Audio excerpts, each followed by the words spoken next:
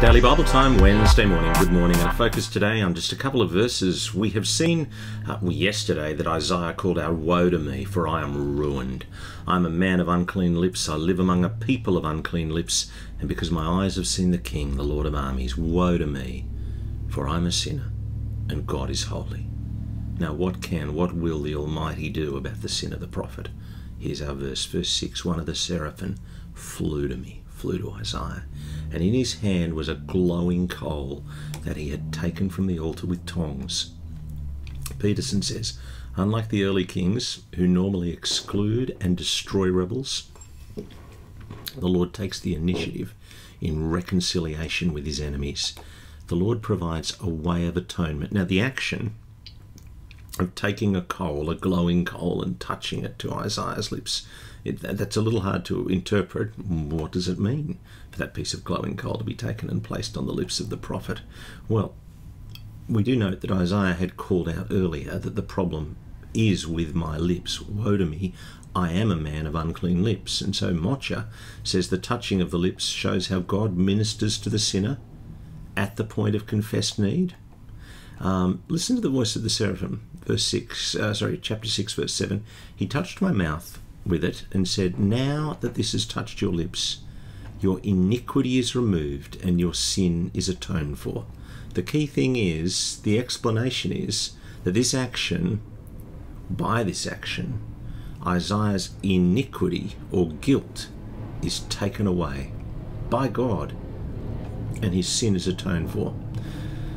Now, as David Peterson says, the terminology of the sacrificial system is used to indicate that a comprehensive work of dealing with sin has been effected.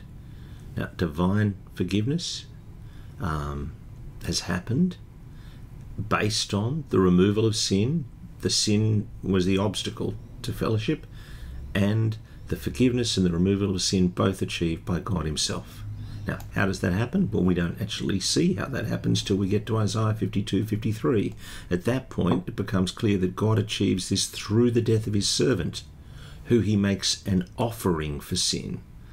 But Peterson notes the servant in Isaiah 52:53 will make many accounted to be righteous, for he will bear their iniquities.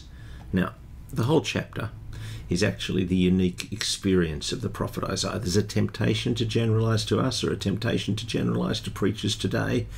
We do note that biblical figures like Moses, Samuel, they experienced distinct calls to prophetic ministry, and we know that the Lord is preparing Isaiah for his role as an authorized messenger in the particular situation of history that he's in. And so, verse 8, I heard the voice of the Lord asking, "Who will I send? Who will go for us?" I said, "Here I am, send me." This is Isaiah we're talking about, not Dominic, not you.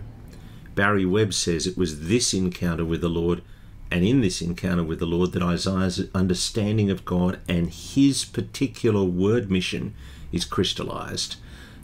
So I don't think in Isaiah 6 that we, 21st century Christians, are challenged to become prophets or missionaries. Rather, we are to see Isaiah as a unique figure.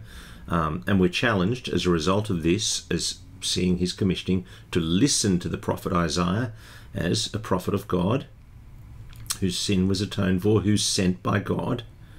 We are to see God through Isaiah's ears and eyes as we keep reading. Now, David Peterson asked several questions. We're left wondering at this point, how can Israel be renewed? How can Israel become the centre of blessing of the nations, that it's destined to be? How will the Holy One rescue Israel from its pattern of self-destruction? How will he make Israel the channel of salvation for the rest of the world? And we are, I think, challenged to think about our own place before God. How can any of us survive in the presence of God when we too are men, women of unclean lips?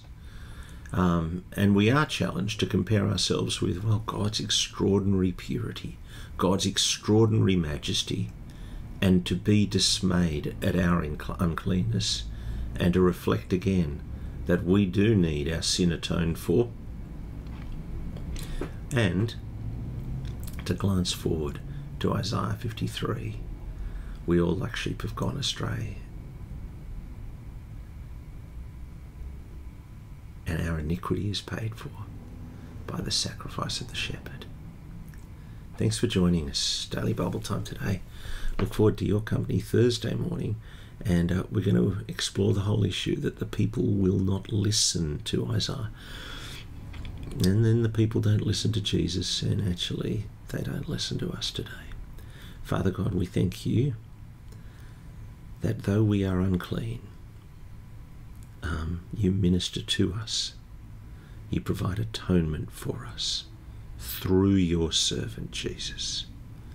And we thank you so much for that in his powerful name. And we pray that you would help us to listen and learn and look at the prophet Isaiah and how he points to you and points ultimately to Christ. Amen.